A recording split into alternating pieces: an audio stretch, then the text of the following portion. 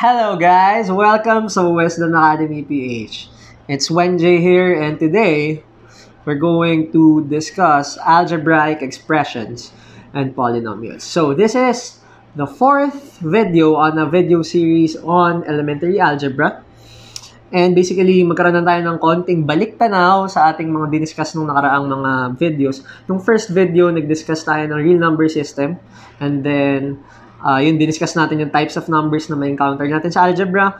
After that, we discussed yung operations on integers, no? Which is yung madalas natin ma-encounter sa algebra ng mga numbers. Kung paano mag-operate with those numbers. And then after that, operations on fractions, which are also rational numbers, paano mag-operate regarding those. So, yun.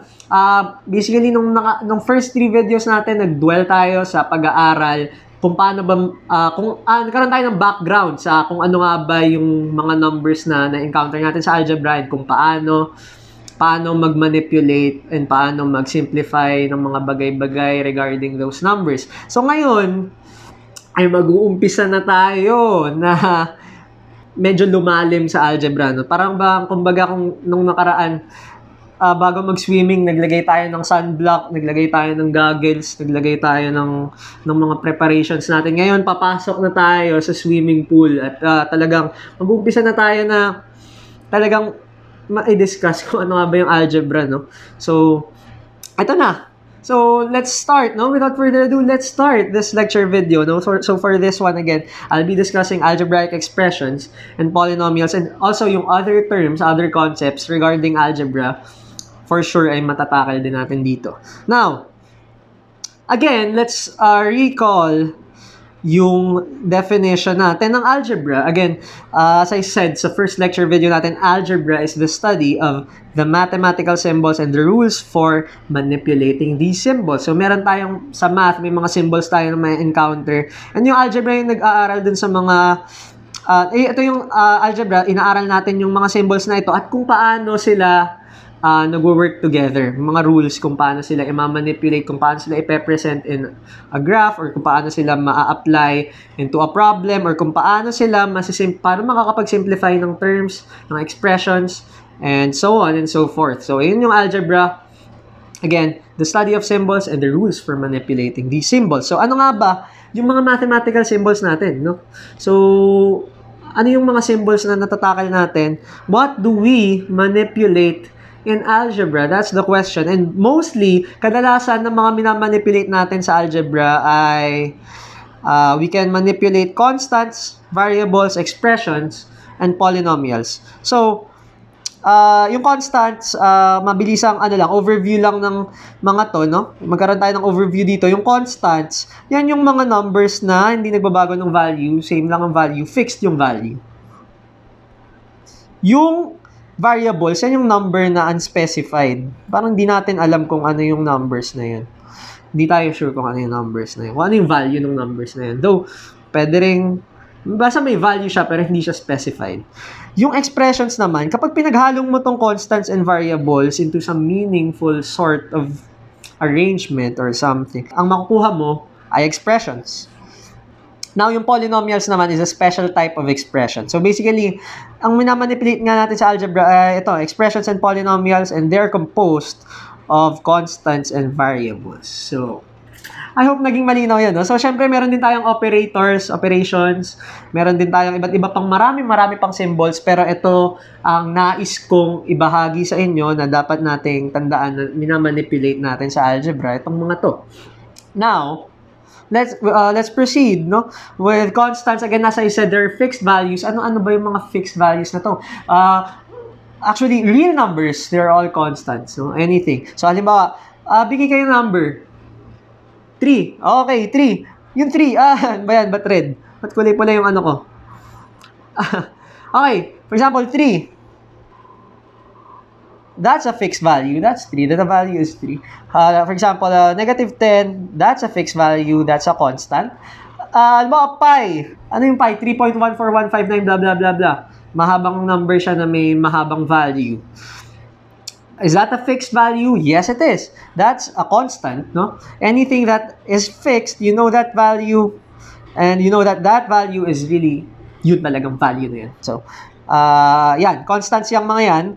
Basically, real numbers, they are all constants, no? Now, ano naman, yung variables, symbols which denote an unspecified value. So, paano natin nababasa yung mga variables na yan, no? Tandaan natin, no? Nung math natin, noong elementary tayo, kadalasan, puro numbers talaga, di ba? Agree naman kayo doon, puro numbers. Pero pagdating ng high school, pagdating ng grade 7, nag-umpisa na magkaroon ng mga letters, nag-umpisa na magkaroon ng mga iba-ibang symbols. At yung variables yung isa sa mga matatakal natin na bagong symbol sa algebra. So, yung variables, kadalasan nade-denote yan with letters, no? X, Y, Z, A, B, C, D, any letter, no? Itong mga symbols kasi na to, pag pinasok mo yan sa algebra, may iba na yung ibig sabihin eh. Meron yung unspecified value na tinutukoy. Itong mga X, Y, Z, A, B, C, D, may mga values sila na hindi nila sinasabi, pero may values pala sila. So, minsan, yun pa nga hinahanap natin eh. Kung ano yung kung ano yung value ng variable eh. Merong part sa algebra na hahanap-hanapin natin ang value ng variable. Okay? So, ito yung symbols nga nagde-denote ng unspecified value. So, hindi naman porket itong mga letters na ito yung nilagay ko dito, yan lang ang pwede. Actually, lahat. Greek letters, mga ganyan. Lahat yan symbols na pwede mag-denote ng anong value? Alpha, beta, gamma, delta, etc. And even yung mga symbols as heart, like heart, diamond, pwede yung gamitin as variables. Pero ito talaga yung mga basically madalas gamitin. Alphabet, letters of the alphabet, Greek letters, and so on, no? So, we'll dwell on that on the future videos. So, yun yung variable natin. Expressions, as I said earlier, meaningful collection nung mga sinabi ko kanina, variables, constants, and then samahan mo pa yan ng grouping symbols. Yung ano yung grouping symbols? Yan yung mga parentheses, yung mga brace, ba't ganyan yung brace ko? Brace, bracket, mga nagugrupo ng mga terms. Yan, kasama, pag pinag-halo-halo mo yung mga yan, pati yung mga signs of operations like plus, minus, divide, or multiply. Yan. Yung mga yan, pag pinag-halo-halo mo yan together with variables and constants, makakabuo ka ng expressions. Malinaw ba? Malinaw na malinaw. Now, ito example ng isang expression, no? We have 4x squared plus 3x minus 1. So why is this an expression? We have a constant right here. 1 is a constant. We have operating symbols right here, operations, plus and minus. We have variables right here. Yung number sa unahan ng variable, ang tawag dyan, coefficient. Etong variables na to, etong tawag naman dito sa nasa taas nitong x na to, tawag dyan ay power, or tawag dyan, in-erase siya sa isang power, sa isang exponent. So, that's an exponent. And then, ito yung mismong variable natin. And then, ito coefficient din. So, basically, as you can see, pinagsama-sama siyang constant, coefficient, exponent, variable, and then meron din tayong gumulo na yung sulat ko, no? Pero maintindihan nyo yan, ito yung operating symbols. Pinaghalo-halo natin sila at makakakuha tayo ng expressions. So, it's some sort of, they're expressed in some way. They're mixed in some way, you can get expressions with them. Now, ano yung terms? Yung terms naman, yung parts of an algebraic expression which are separated by a plus and minus sign. And maybe a number, variable, or a mixture of both. So dito, ano yung mga, tingnan natin yung mga plus and minus sign. Ito yung plus and minus signs natin. Yung mga parts of an algebraic expression separated by a plus and minus sign, yun yung term. So therefore, we have this one as our first term, this one as the second term, this one as the third term. So, yung mga napapagitan ng mga plus and minus sign, yun yung mga terms. So, terms may be a number, variable, or a mixture of both. As you can see, this one is a mixture of numbers and variables. 4x squared, it has a number and a variable. 3x has a number and a variable. And this one, as only a number. So anything na napapagitnaan ng mga plus and minus sign, terms yon. And actually, kahit walang plus and minus sign, for example, we have 5x. Yan, 5x. Expression na yan. Isang term na yan. So, ito yung isang expression na may one term. Okay? So, yun ang terms. Isang example pa nito. Ilang terms meron to? We have 2 terms. This is the first term. This is the second term. Ito naman, ilang terms ang meron to? Ang daming variables. One term lang yan. Kasi nga, yan. One term yan. Ito naman, ilang terms meron to? So, in this case, medyo magulo na siya, no? Ito, in this case, this is the first term. This is the second term. And napapagitnaan siya ng isang plus sign. So, yan yung first term, yan yung second term. And then, ito ay considered as one term lang, no? Okay? Now, we have discussed yung concepts natin behind algebra. Now, we have discussed your constants, your variables, and expressions. Now, sa algebra kasi marami tayong problems na sinosolve. May mga word problems tayong merong mga tanong dyan na naka-paragraph form, naka-essay. Tas mula dun sa essay na yun, mula dun sa word question and word problem, yung tawag sa kanya, word problem, mula sa word problems, i-convert mo yun sa expression. So ngayon, ang gusto ko lang ay maturuan kayo kung paano i-translate yung mga verbal phrases or yung mga word problems, yung mga phrases na naka-word form into mathematical expressions. Now, ito yung mga common phrases. Kapag sinabing plus, more than, increased by, sum of, total to of, added to, mukha naman silang addition, di ba? Kasi plus, basta pag narinig nyo yung, nabasa nyo, yung cues na sinasabi na dadagdagan siya, no? Na depende na yun sa vocabulary nyo, no? So, we also need some vocabulary right here, English vocabulary sa ating algebra. So, kailangan din hasa kayo sa vocabulary. Pag napansin yung gusto mag-add ng tao, gusto mag-add ng problem, addition yon. Ito naman pag minus, less than, decreased by, difference of, total of, ba't may total of doon? I'm not sure about that. Subtracted from, subtraction yan. So now, sa multiplication, we have times, we have multiplied by, we have product of. So, yan yung mga terms, mga phrases natin for multiplication. For division, we have divided by, ratio of, quotient of. So, bakit ratio and quotient? Yung ratio is like, yung, as we discussed before, yung elementary ratio ay, is something by something. Something is to something. So, division ang involved na operation doon, as a quotient din, division din ang involved na operation doon. So, itong total of, i-disregard din muna yan. Let's proceed with yung pag-translate natin sa examples. Kapag the product of x and y, no, pag narinig yung product, no, that's a part of a multiplication. So, therefore, that's xy. Okay, so yung sum of x and 5, that's x plus 5. And then, y decreased by 9. Si y daw, binawasan natin ng sum. Y minus 9. And then, ito naman, x divided by 2. That's x. Hinati natin siya sa dalawa.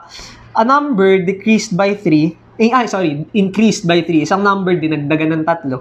So, a number, pag sinabing a number, you can use any variable. You can denote any number. So, unspecified value, as we discussed a while ago, something that is unspecified, that's a variable. So, you can use any variable. Pwede kang gumamit ng kahit anong variable. Kahit ano pa yan, for example, common variable, x. X increased by 3. X plus 3. So, yan. Ano naman, 3 times a number, and that product decreased by 5. So, 3 times some number, for example, a. For example, that variable is a. And then, yung product daw na ito, since yan ay isang product, babawasan natin ng 5. So, that's 3a minus 5. Okay? Now, this one naman. 3 times the sum of x and 3. So, pag you investigate this, the sum of x and 3 is x plus 3. And then, 3 times daw nung sum na yan. tatlong beses nung sum na yan. So, you would put a grouping symbol on x and the sum of x and 3 and you would write 3 right here. So, 3 more than a number, that's 3. Dadagdagan mo ng tatlo yung isang number. Kahit anong number yan, for example, b plus 3. And then 4 less than a number. So, babawasan mo daw ng 4 yung isang number. So, for example, c minus 4. Okay, so, malinaw ba? I hope na malinaw. So, we have discussed translating verbal phrases to expressions. So, that would be also useful. Remember din na hasain yung vocabulary nyo. So, algebra is not just about numbers and really variables. It's also about may vocabulary rin involved, analysis skills, no? Problem solving skills na talaga naman kailangan natin when we go forth and work sa whenever we tackle yung mga math-related na fields na papasukan natin sa future if ever you are interested in working in a math-related na field. Now, polynomials naman, ito naman, so tapos na tayo, we discuss yung expressions and yung mga stuff na yun. Ngayon, yung polynomials, ano naman yung polynomials? Yung polynomials, they are a special kind of algebraic expression. So, they are also algebraic expressions. So, pag sinabing polynomials, lahat yan, expressions. Pero lahat ba ng expressions, polynomials? No. Actually, meron kailangang masatisfy yung isang expression bago siya makonsider as a polynomial. So, it has the following characteristics. Ang isang expression na isang polynomial, kapag, una, meron siyang real number coefficients. So, again, yung coefficients, sinabi natin kanina, yun yung nasa unahan ng variable. Yung number na nasa unahan ng variable. So, dapat real number daw yan. First na condition. Second condition, all variables of the polynomial are raised to a whole number. Lahat ng variables ng polynomial, yung exponent daw nila ay whole number. Whole number. What do you mean by a whole number? As we discussed sa real number system, sa first lecture video natin, ang whole number is counting numbers. So, yung mga pinambibilang natin na numbers, 1, 2, 3, 4, 5, 6, 7, 8, 9, 10, etc. Plus 0. So, 0 and those counting numbers. Na ngayon, yung variables daw ng polynomials natin, ang variables ng isang expression kapag ito ay raised sa isang whole number, yun, isa pa yun sa mga criteria na dapat ma-meet para ma-consider yung isang expression na sa polynomial. And another condition is that the operations performed by variables are only limited to addition, subtraction, and multiplication. Ano yung pansin yung wala dito? Division. So, kapag polynomial siya, bawal tayong magkaroon ng variable sa ilalim. Bawal tayo magkaroon ng 4 over x. Hindi na yung polynomial kasi nga, hindi ka pwede mag-perform ng division gamit ang polynomial. Okay? So, hindi tayo pwede mag-divide by a polynomial. Okay? Now, so, these are examples of polynomials. So, as you can see, 2x squared plus x plus 1, nasatisfy niya lahat ng conditions. We have a real number coefficients for, may real number coefficients tayo. In this case, 2 and 1, yung coefficients natin. Yung lahat ng variables natin ay naka-raise sa positive, sa whole numbers, no? They are raised sa whole numbers. And then, lahat ng operations natin, wala tayong division operation na wala tayong polynomials na ginamit for division.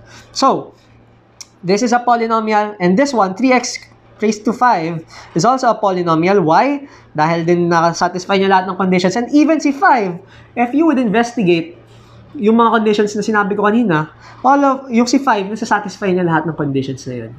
Okay? So, yun, no? So, itong mga to ay mga examples ng polynomials. Ngayon, ano yung mga hindi polynomials? Ano yung mga expressions na hindi polynomials? Etong, as you can see, this one, 5 raised to x plus x raised to 1/2 is not a polynomial. Why? Because polynomials cannot contain variable exponents. Yun ang usap. Hindi tayo pwede mag-perform ng division sa polynomials. Ito pang isa, hindi rin tayo pwede mag-perform. Hindi rin natin pwedeng ipang-raise sa isang power yung variables natin. So, si x ay hindi mo pwede gawing power. So, yan. Cannot contain a variable exponents, and yung variables can only be raised to whole numbers. So this one is not a whole number. What's that? That's a rational number. So lagi lang na yung mga variables natin ay sa whole numbers mo lang pwede i-raise. Ano pa ang hindi polynomial? Etong 3 over x plus 2. Why? Polynomials actually can contain fractions. The thing here is, yung hindi natin, sinabi ko kanina, hindi natin pwede gamitin si polynomial na ipang-divide sa isang number. Okay? So, it shouldn't be in the denominator. Pag may nakita kayong variable sa denominator, that's not a polynomial. That's simply an expression. Now, itong 2x raised to 2, negative 2, plus 3x plus 1, hindi din to isang polynomial. Why? As you can see, this variable, ni-raise mo siya sa negative 2. Ano ba yung negative 2? Whole number ba yun? Hindi siya whole number. That's what we call an integer. So, hindi siya whole number. Integer lang siya. Negative integer pa siya, in fact. Hindi siya pwede hindi mo pwede erase sa isang negative number nga ang isang variable sa isang polynomial. Okay? Now, ito bang isa? Cosine x. Hindi rin pwede magkaroon ng special functions. Hindi rin pwede mapaloob sa special functions or trigonometric functions yung variables natin. Therefore, polynomials, pag nakita kayo ng special functions na ganyan, that's not a polynomial. Okay? So, yun yung mga hindi matuturing natin na hindi polynomial. At ito naman yung special types of polynomials. We have first, kapag 1 lang yung term, again, na-discuss natin yung term kanina, kung ano ba yung term kanina, and kapag 1 yung term, isang term lang, for example, 5x, that's a monomial. Binomial, we have 2 terms. For example, x plus 4, we have 2 terms right there. That's a binomial. Ito namang trinomial, we have 3 terms. For example, x squared plus 2x plus 3.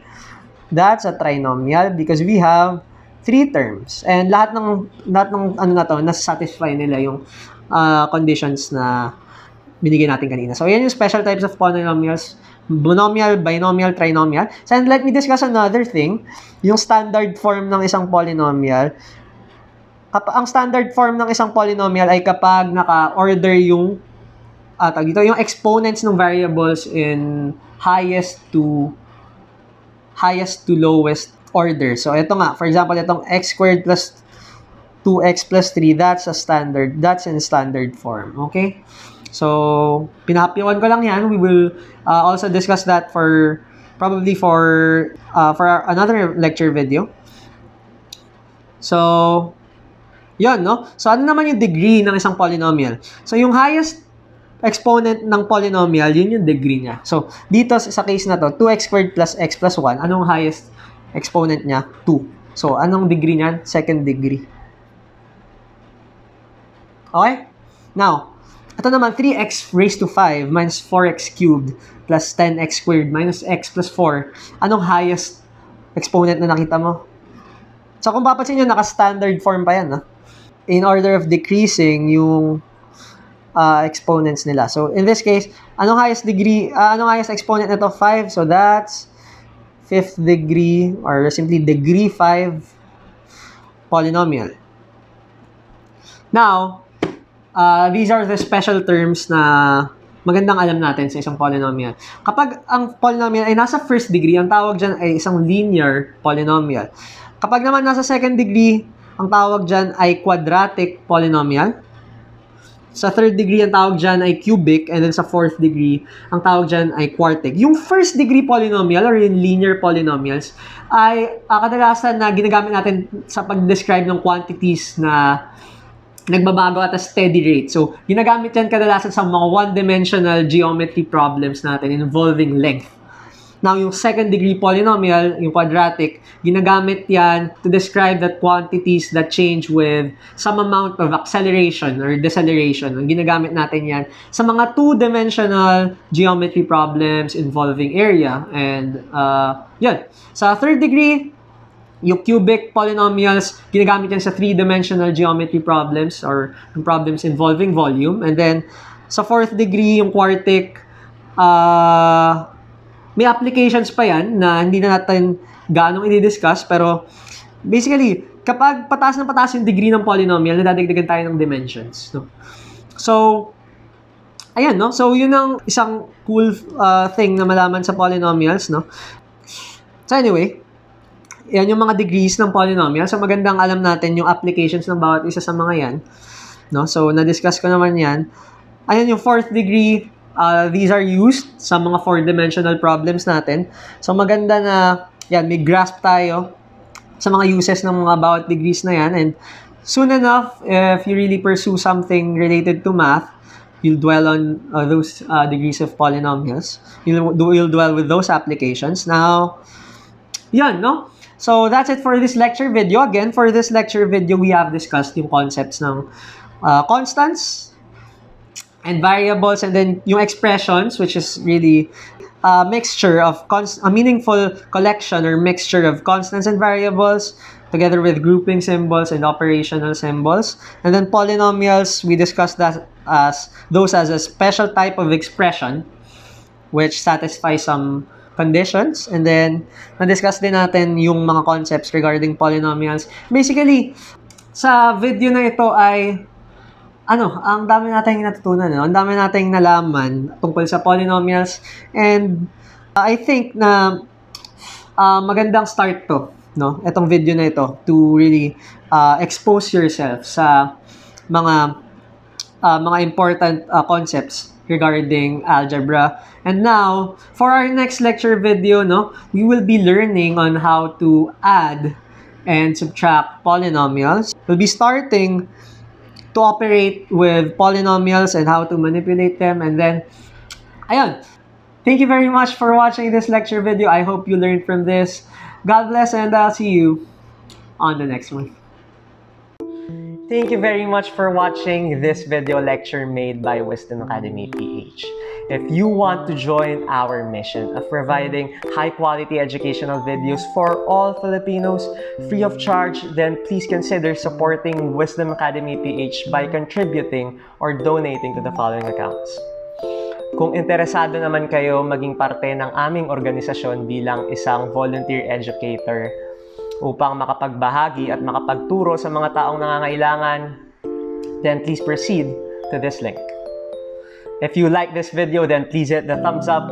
And if you want more educational videos like this, then please subscribe to Wisdom Academy PH and hit the notification bell for more updates. Watch and learn. God bless, and see you on the next one.